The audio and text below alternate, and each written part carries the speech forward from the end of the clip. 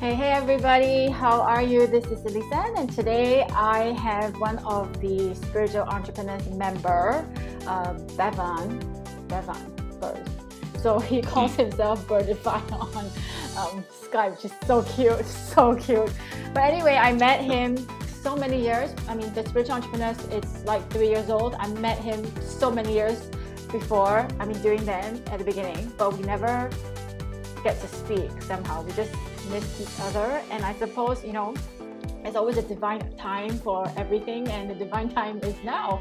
And prior to this conversation, was it this week that we actually had a 3-hour conversation? When you don't talk, you don't talk. When you talk, you can't get off the phone, right? It's like just so weird. And then we're just kind of like connected, and he's now on my interview series, and then I'm going to be on his next week. And so this is just so perfect. And if you don't know, it's I had such a little bit of a drama with the spiritual entrepreneurs group. I closed that, shut in. There was just so much drama, and then now I decided, okay, I'm going to take it more seriously, and that's how we reconnected again, right, Bevan? And so, yeah, like you said, divine timing. Yeah, totally. Like when you look at our paths and all that. Right. So I want to tell you a little bit about him before I let him tell you about him. But actually, what got me interested was when he said, he was actually selling his soul for profits, and he was selling his soul, in the corporate world. And that, gosh, that reminded me, and I immediately connected with him at that point, because I was doing the same, and I was not only doing the same in my job, but I was doing the same in my business as well. So I totally knew what he was talking about. And so why don't you tell us more about you in your own words? Okay. Well, like Simon Sinek says, start with why. Yeah. It's really powerful. That's been really helpful lately. Well, hi, I'm Beven Bird. Like Elisa said, I sold my soul before. I worked just for the money, out of alignment with my values of health and joyful living. And I've also done something that I loved, following my excitement and using my natural gifts. And doing that, I felt creative, enthusiastic, and productive all day. And I believe that we're all made of love, and it's our birthright to be well and free and abundant. So I've made it my mission to inspire humanity to be free, abundant, and united.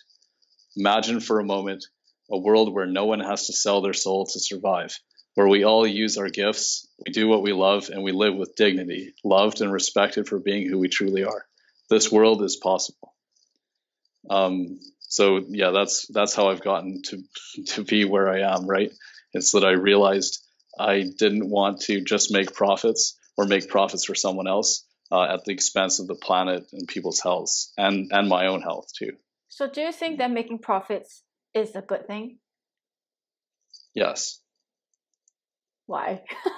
Well, the reason I'm asking is I think a lot of us are contradicting, okay, you get my point, this wealth and profit, because most of us are spiritual. And I don't know how, but the moment I became spiritual, the day I became spiritual, or rather the day I opened my spiritual business, which was 10 years ago, there's this unspoken lingering aura that says you cannot be rich and spiritual at the same time. Like even when I was trying to sell my services to my friends, well, basically promote my services, and then they all said, you are doing God's work, you can't make a profit, right? So I think that's because of a belief. Yeah, that's right. So it's not even for us, but it's on the outside world, right? Like you can't do God's work and then make a profit. So therefore, for us spiritual people, it's like making a profit. It's like evil. And then where does that begin and where does this end? Because you clearly need to make a profit to survive. So what do you think about this? You need to make a profit to cover your expenses, right? Like whatever that is. Like for me, say rent, food, expenses to run the business, right? So that I can keep helping people. So just at a basic level, you need that, right? So how do you change your mindset then? How do you change yours? And how did you figure that you were selling your soul? Oh, that was because I was doing something that wasn't in alignment with my values. So if we go back to when I was surveying back in 2010, I could tell because I was working for a company that works for another company, right? which is bigger, and it was pushing farmers around, right? And so it's like they don't care about those people, but I do care about the people. So I could tell that I just totally didn't agree with working there. So was there a struggle for you then to? Was it scary? I mean, it's like you need the money, obviously. Then if you turn your back against them, then how is Mike going to show up? Were you afraid? Were you scared? Oh yeah. Well, I still am a bit. Yeah. What I've done is I quit the surveying job the first time, and so that was my first entrepreneurial venture. So like June 2010, and by probably around March 2011, I had run up 20,000 in debt. I didn't have any more credit, so I would either have to be homeless or go live with my family, because I was living by myself, right? My dad let me stay with him. I lived with him for a year and a half. I got back into things. Like I used the $100 Startup, a book by Chris Guillebeau. I used that principle of like combining some skills that you have, so surveying and software, to position myself as being more valuable than just the surveyor that I was doing before. And I wasn't trying to get a job in surveying. I was going to create a custom software company for surveyors to make their job easier, right? So that's what I reached out to offer to help them like that. And then I got an offer. And see, I decided to make $100,000 that year in 2013. This was near the beginning of the year. I'd probably never made more than 30 at that point, right? And but it worked though. So when I got this job offer, I was like, I'll take it. Now that was still going in like against my values, but this way I could pay all my debt back and then reinvest in myself again and start more intelligently again on the entrepreneurial path. Then I worked at this second company at a higher rate of pay, right? Over double. I worked from that 2013 till the end of 2016 when I got like quite sick and I was lying in bed, like I couldn't do anything. And I couldn't really do much. And a doctor said I had pneumonia. And then I quit. After that, I quit that job. So that was the second time. And then they offered me to continue doing office work because I did field work and office. So it's like, at first I said no, and I don't know if I said no twice or once. Then I said maybe, like I'll consider it. I thought about it, and then I was like, that might be good because the first time I tried this, it didn't work out too well. I didn't make enough money quick enough, and it's probably because of beliefs, like you've been pointing out, and in our conversation before. So I'm still working on that, and now we're working on it collaboratively in a group. I'm doing these mastermind groups and stuff like that. So yeah, basically, then I said, hey, that would actually be all right. I'll compromise a bit on that and do the office work. Then I don't have to do the field work. So I'm not really selling my health so much anymore because I'm not in industrial sites, right? It's just remotely. They send me the data. I make a report or I make a program to make the report faster. So that's all right. Because that's like it's like an instant ticket to being a digital nomad because you can do it from anywhere. So already doing the work from home anyway. So then I just did that. I'm like, I made a change, right? I decided to totally change it. So I got rid of the, I can tell that story as another story, which I wrote a couple days ago, which is about getting closer to nature, right? Which is near and dear to my heart. So I can just tell you this and then you'll hear it in there. So like my dad, I believe that humans are a part of nature. When I was 4 years old, we spent the winter camping all over Mexico, and I really loved it. There's a lot of stories I can tell about that. In 2016, I started getting sick, right? Like I told you, in the city I lived in Vancouver, Canada, and I had pneumonia. And I wanted to get closer to nature, and I wanted to be healthy again. So I made a change. I quit my job, and I let go of my apartment. See, partly the reason I got sick was because of stress. And also not getting much exercise and not much sunlight either because it's just raining and like terrible weather. And I don't really like going to a gym, but I like to be outside in nature. It's like, I've observed so many people, they ignore. It is the last straw is their body breaks down. Totally. That's what happened to me there. So I had to make another change. Yeah. Because the health is really scary, right? If you think if you have no money is scary, wait till the health breaks down. It's even scarier than no money. It's interesting too that I was kind of taking a bit of a step in my business too, because I had just I found a way to connect with people online, and it worked really well. I learned it from someone, and it's something I've been practicing for years. And then so I booked. I got these people to book who were quite influential, like in the top 30 on globalgurus.com.org on certain topics like internet marketing or sales. And so they booked into my calendar first thing Monday morning, like the earliest possible time. So I'm like, this must mean something. It must be working pretty well. And I made a training on how I did that. And then I offered the training, and on Facebook, people wanted it, right? So I'm like, okay, that's good. I said, this is a $500 training. Like, check it out. Like, do you want it, right? 5 or 10 people wanted it. So I made this page to automate it, right? So I started making the funnel, and I made a video to put on that landing page. And then I was starting to create that thing in Simplero, and then literally that next day, I'm like bed sick. So maybe it could have been that I had a belief that stopped me from getting to another level. I'm not sure, like exactly, because there's multiple factors that went into it, into getting sick at that point. Yeah. Anyway, it's interesting though. Yeah, that's true. It's either something must have a belief system must have sabotaged you. Otherwise, why would you fall sick? You resisted it so bad. Yeah, right? That I couldn't make the funnel, and so I told them, like, I asked for a rain check on the offer. So that's the fear. Because I was so sick. Yeah, that's the fear. I think it's usually fear that brings us down. So you have to figure out, what are you really afraid of? What's that fear?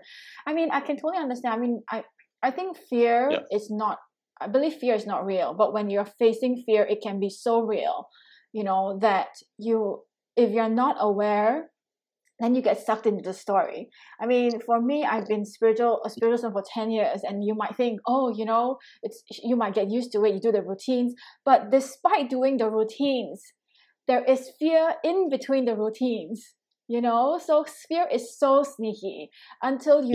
maybe late at night. Like for me, sometimes it's not every day, but certain days it might be after eating a bunch of meat or eating late or something, but sometimes then I'm just up late and I can't fall asleep, and then for some reason I'm scared. I don't know why. So that's the fear, and I usually get that as well. So recently, because I had so much fear and it was just driving me crazy, like ridiculous fear, because I want to do a podcast, and then it drove me with so much stress, right? And then I woke up in the middle of the night thinking about it, as when I thought it's logical to think about it because it's about business, right? So you get sucked into the story that you should think about it because it is business, and you must think about your business, not at 3:00 in the morning, right? So I decided this is absolutely ridiculous, and I asked myself, do I really want to engage in this conversation in my head at this time? And I said, no, I don't. Then what do I want to do? I want to sleep. And Bevan, this is so interesting, and it's actually so easy. When you actually state what you want, the thought leaves. And then you go to the bed, and then you think about it the next day. And it's like going back to your feeling. What is this thought generated out of? Fear or love? If it's fear, then it's not real. God didn't create this fear. So why did you create this fear, right? It's out of ego. So, then you kind of have to have your own conversation to trace it back. Oh, this is ego. And then do you want to engage in this? And is this even real? Then you kind of have to self-soothe yourself and to say, oh, this is absolutely ridiculous. So going back to this sales page, right? I think you need to go really deep into what's that fear. Otherwise, it might just happen again. But you're right. It could be, if you have said it, then it could be the belief system that you are afraid of the money. It's not, you're not afraid of not having the money, because actually, most of us are so used to not having the money that it becomes uncomfortable. It's part of the comfort zone. And having money is not comfortable, even though we want it. So maybe that's a self-sabotage. You're right about that. Yeah. And that's very insightful. Thank you. Or the sale, or the sales funnel is just causing you too much stress. I don't know. Could be, or it's just a fear of scaling. Because it was like a scaling thing. Like when I was doing it person to person, it was all right. But if you automate something, there's no limit to how big it could go. Right? So it could be fear of like having a certain size audience. Yeah, that could be it. Yeah, well, I'll figure it out. Anyway, we've continued to grow since then. So at that time, basically that was the major change, right? Quitting the job, letting go of the apartment and moving my stuff into storage so I could just go wherever I wanted to rather than being stuck there and worrying about how to pay the bills when I wasn't really making that much money yet. And the work that I was doing, remember the surveying, it was kind of like off and on, it fluctuated. So I stressed out about it sometimes. Okay. So then on the New Year's Eve of 2016, like basically the end of 2016, I flew to Puerto Vallarta and like saw the New Year's Eve party here. And then I spent the next 5.5 months in Mexico at this peaceful and beautiful beach town where I am right now. There's tons of videos I've been posting of it. And so I was swimming, hiking, bodyboarding almost every day. And instead of being 26 floors up and surrounded by traffic noise, I could now just walk out my back door right there, walk down the steps, and then feel the grass with my bare feet. And I did yoga in the backyard and stuff. It's great. It's just a 10-minute, and the jungle's right there too, which I can see. And it's just a 10-minute walk down to the beach, and it has some of the softest feeling sand that I've ever felt. It's like a spa for your feet. It's glorious. And then when I returned to Canada in June, I stayed with my dad for the summer. And I camped on his land, which was even closer to nature than I was living here in Mexico. There's something special about sleeping in a hammock under the stars with the fir trees and boulders. Tons of boulders there too. Also this summer, I went to the $1 Million Strategic Alliance Summit in Scottsdale, Arizona. This was really awesome. I won that by doing a promotion earlier in the year while I was here. So this was really cool because I'm pretty sure that this made me an international speaker by winning a thing where I could speak to the whole group. And 60% of the audience said they wanted to do a deal with me, like create alliances. So that was really awesome. Oh yeah. Then I became a #1 best-selling author on Amazon with Dana Zaraconi of sourceyourjoy.com and Your Shift Matters. And then I came back here mid-October for the next 6 months. So I'm glad I made the change. Health's on the rise, and nature is inspiring. Its vibration is perfect. It's peaceful, and it helps us become more resourceful and creative and intelligent. Too many of us have become addicted to technological distraction with the devices and social media. And so this is why I encourage people to get out in nature more often and cease the mental chatter and receive immense inspiration. Like Einstein said, when you look deep into nature, you'll understand everything better. So what was your shift, right? Like you were in debt, and what was that shift? Oh, not feeling guilty about being in debt anymore. Yeah, that was sometime in 2012 or 2013. So what is one practical step? Because a lot of people are in debt. I think it's emotional. It's not, and they know they don't want to, then they get used to it. So I think I've been in debt for 10 years and I cleared it, right? But it was in debt, out of debt, in debt, out of debt. So I think it was a habit. So what is this one strategy that you can tell people to finally get out of debt? I don't know if I'm qualified for that. I mean, I'm going to interview Rennie Gabriel soon, who has wealthonanyincome.com. So he'll share that. And so we can refer to that interview. Well, you have your own personal experience, right? I'll say from my story. Yeah, but see, I didn't have like a big pattern of debt though. But I'll say, I guess 20,000 is quite huge. Yeah, it was about 22 or so. Yeah. It was around there. Yeah. Well, I felt bad about it and like felt like maybe I let some people down. And so that was like crushing me. And so at a point, I just stopped letting that bother me. Remember, I was staying with my dad, like in the forest. So we were close to nature, and that made me more resourceful being there and just having his influence as well. And like, I knew that he cared about me, cause he would just provide for me. Right. And then later I added it up and I was like, okay. And then I paid him. Like once I actually got that 6-figure job, I made over like 146,000 in 2013. What was the gap between? What was the gap between that time and you getting your 6-figure job? What was that time period? Do you know? Can you remember? The time between which you got yourself in debt, and then. Oh right, okay, yeah. Well, the debt, I was getting myself in debt basically sometime around the summer of 2010, and the 20,000 was like by when I got evicted from my place in Vancouver in around March, I think, 2011, right?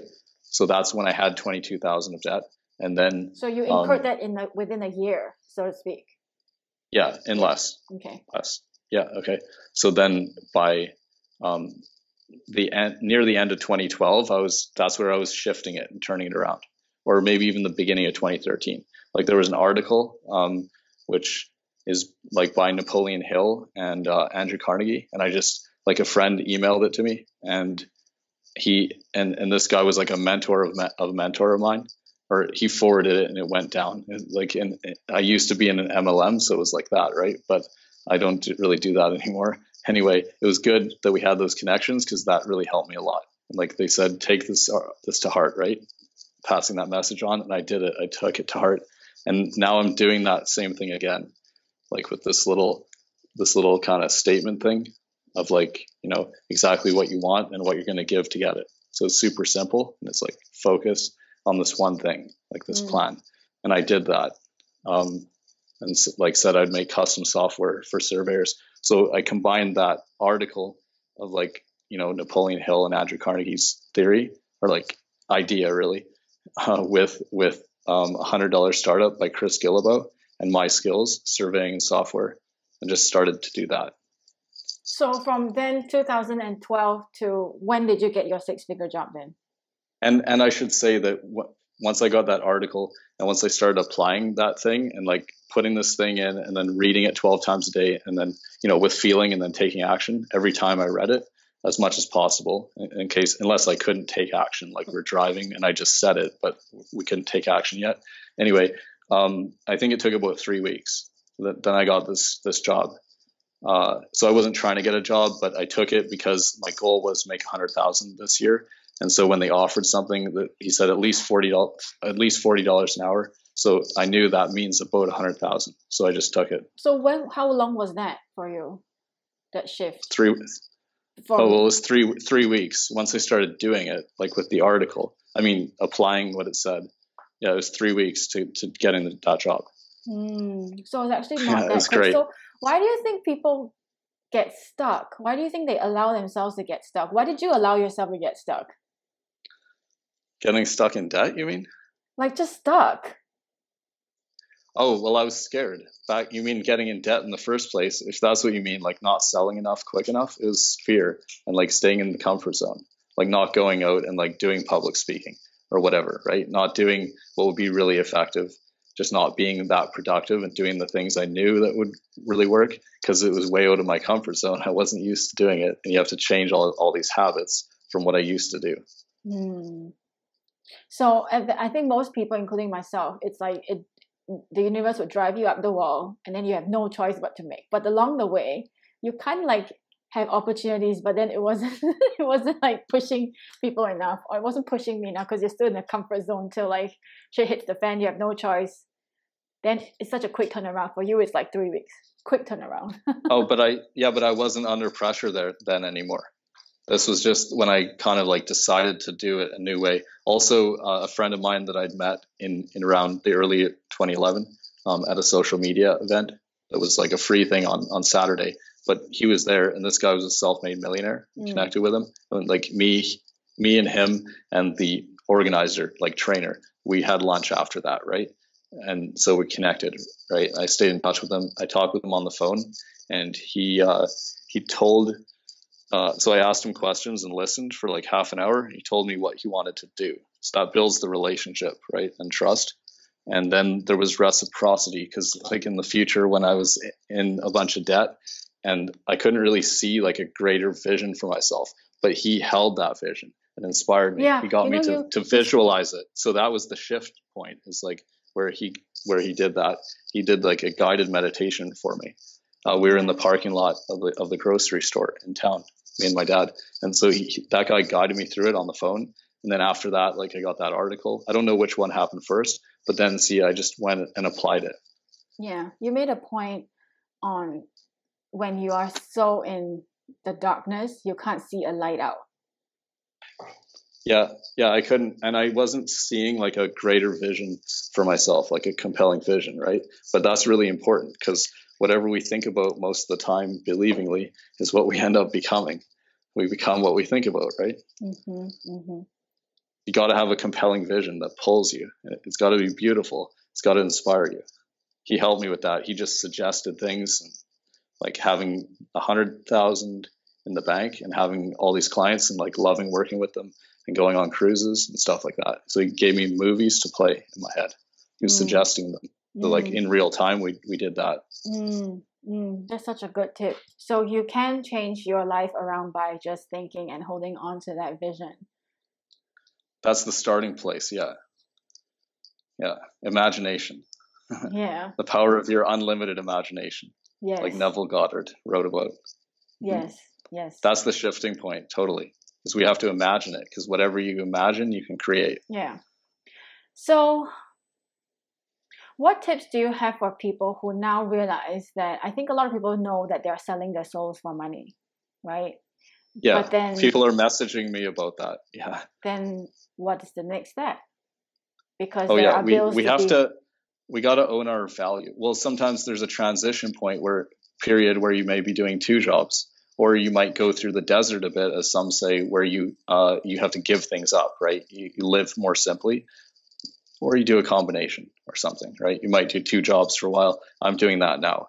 So like with that surveying job where I just do office stuff, normally there was no work. Right now there's two jobs for that, but also I do all my stuff with the masterminds and stuff like that, and joint venture brokering, things that I love to do, like talking with people and inspiring them.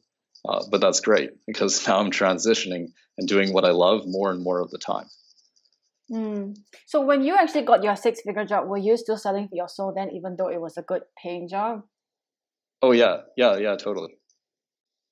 But you know why you had to time get a job, in 2013. Right? I didn't have to, but I thought that's an easy way to make the 100,000. Right. Because I could do it in different ways, and so I was going to make this software company, but I thought this is easier. I'll just do it, or I'll go for it, right? Right. But I didn't answer your question though, right? Because I think you were saying like, do you know the one you asked me like a question 1 or 2 ago?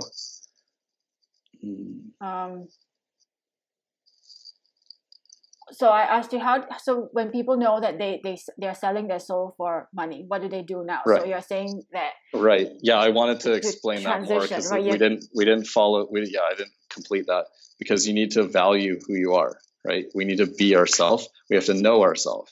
It may take collaborating with other people to find out who you are, because we have gifts within us that we may not even see, like right from when we were a baby, and we might think everyone has those gifts, but then they don't. We're unique.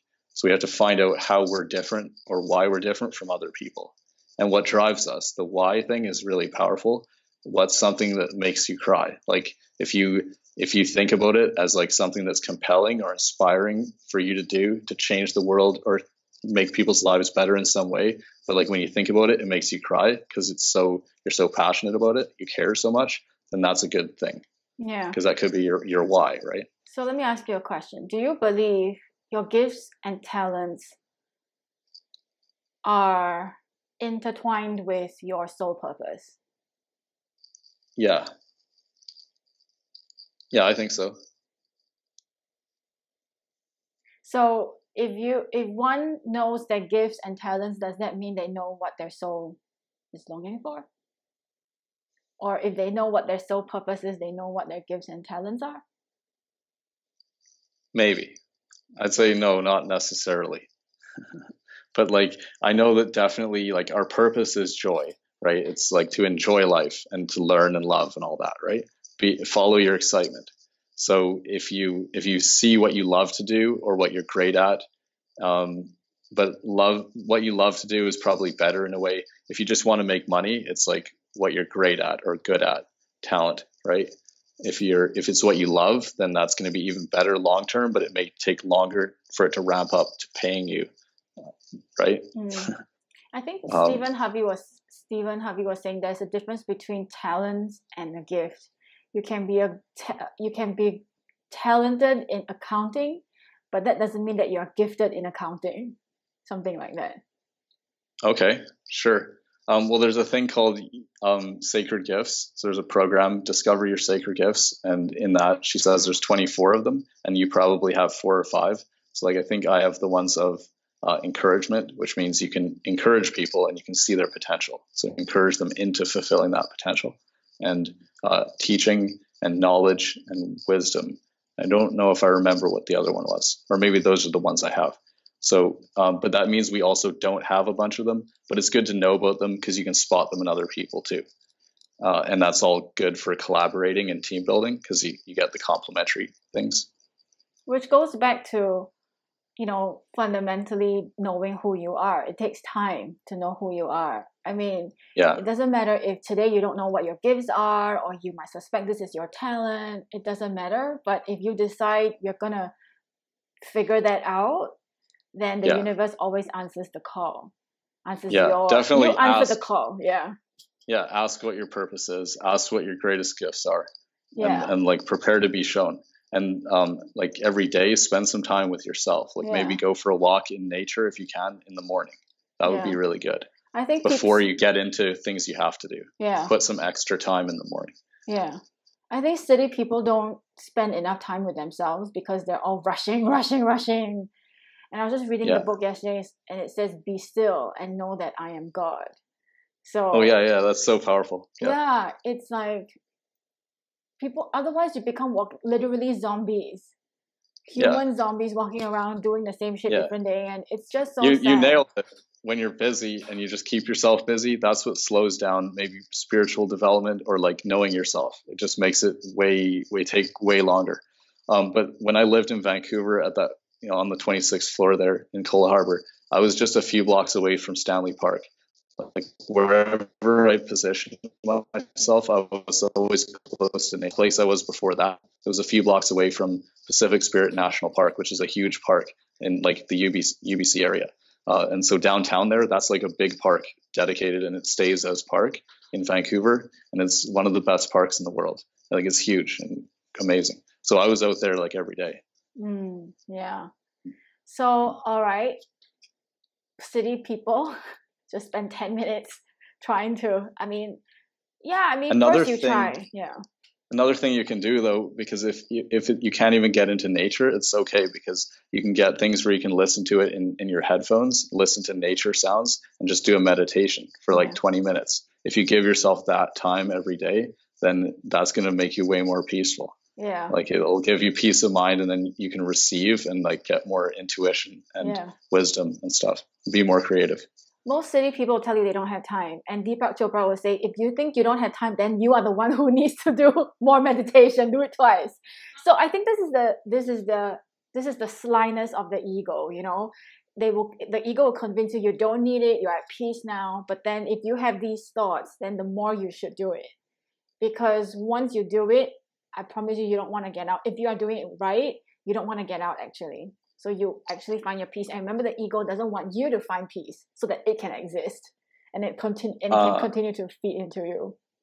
Oh yeah, you're right. When you're doing it right, like once you're meditating or you just let everything go, let all the thoughts go and just relax, or even in nature, but even just in your room, right, with quiet, no one distracting you.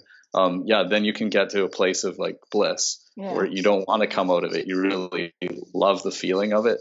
And it's so peaceful. And then from there, you can get great ideas. They'll just pop into your head. Yeah. Which you can then use, right, in your business and do things more productively, more profitably, and all that. Yeah, that's so true.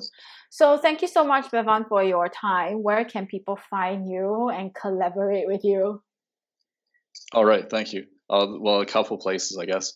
And you can search for me on social media like Facebook. Check out the videos and follow along. If you want to follow along every day, check out the videos on YouTube. soul2soulconnector.com. That's my main website because that's like what I do. I connect. I accelerate positive impact, like us all awakening on the planet and uniting and stuff like that. And also soul2soultalks.com. I'm going to be hosting Elise and on there, and I'm looking forward to doing that. And that's a brand new platform right now, just starting. But it's a platform to help you live your dreams. Awesome. So those of you who want to accelerate your influence, you should to Bevan. Absolutely. Oh talk yeah, to him. definitely. Yeah, there isn't like too small or big of an influence that he cannot help you, right? Because I think some people think, oh, but I'm so small, how can I play this game? But then that's where you're Oh wrong. yeah. That's where Yeah, you're that's wrong. okay. You can still reach out to me Yeah. because as we grow and I build a team, then my assistants will help those people too. So we can definitely, no matter what, definitely send a message. If you have that thought, that is for sure from the ego. So Yeah. don't buy into it. Yeah, totally. I've noticed that I had that too. Yeah. Sorry for extending it, but that's like a really big thing because I've noticed it's actually very easy to get people onto your show. Like you can reach out, so don't be scared to reach out to people who are more influential than you or like way more. Don't worry about it. I've interviewed Bob Berg, and that was very easy. And there's going to be a whole lot more. Yeah, congratulations. Awesome. So remember this, in the Course of Miracles, it also says that God doesn't want you to be in awe of your brothers because we're all created the same.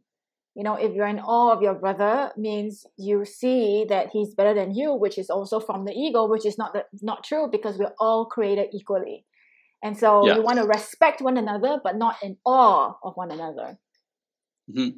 I don't know, maybe awe, it's okay. Like I call it a namaste attitude. So the light in me honors the light in you. But that is an equal thing. So you can be in awe, but what I'd say is don't idolize. Definitely don't idolize someone. I think that's what they mean is idolize. Awe, it's like you're jealous of someone, you feel like they are better, you're idolizing. So I think that's what the book means. Okay, yeah, definitely don't do that. Yeah, because we're all the same. All right. Alrighty, so thank you so much for your time. You know where to find him. I'll leave the links on on this page, and we'll talk to you very soon again.